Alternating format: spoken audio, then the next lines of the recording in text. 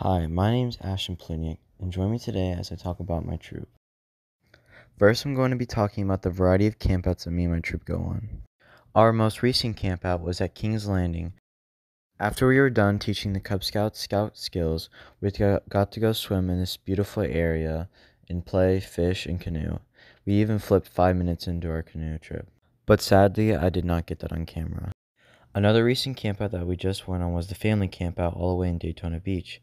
Here in this video, I tried hugging my friend that doesn't like being touched. Of course, he didn't like that.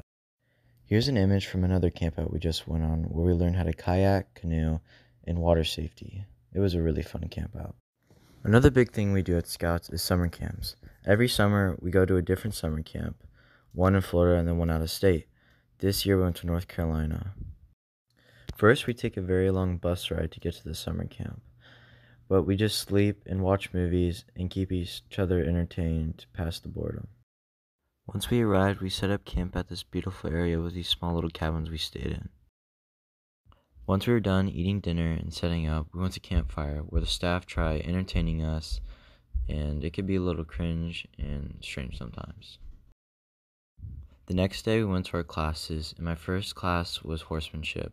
And we got to hold farm animals and learn everything about horses. Here's my friend holding a chicken.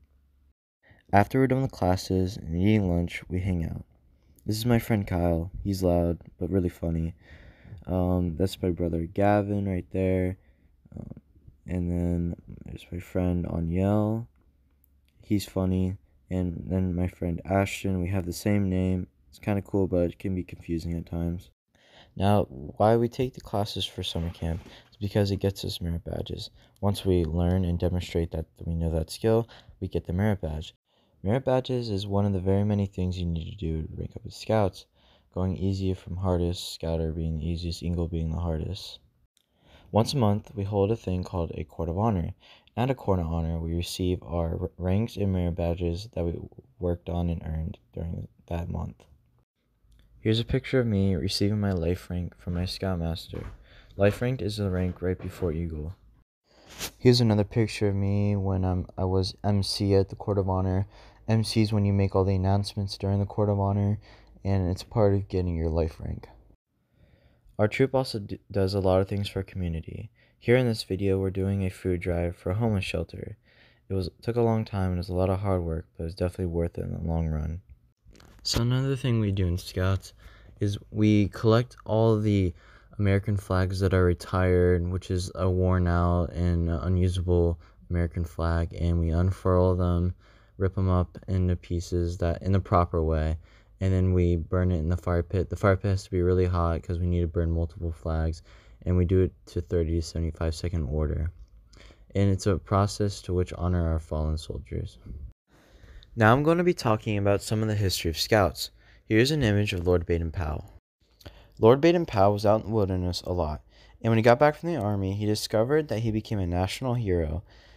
He also found out that his small handbook that he had written for soldiers, Aids to Scouting, was being used by youth leaders and teachers all over the country to teach observation and woodcraft.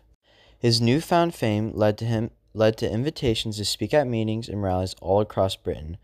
And while at Boys Brigade gathering the group, they asked him to improve citizenship training for boys. Baden-Powell immediately set to work and rework Aids to Scouting for a younger audience.